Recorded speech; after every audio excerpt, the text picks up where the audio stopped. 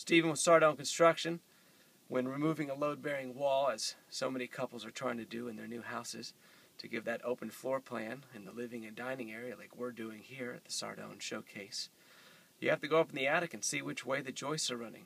Oftentimes you find that they'll be running numerous different ways, and you have to figure out how exactly you're going to support the ceiling now, so that when you remove those walls and put the beam in, the house doesn't collapse.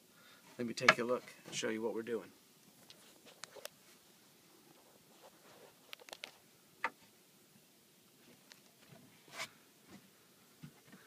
It's dirty, but you have to get up here to make sure you know exactly where you're supporting.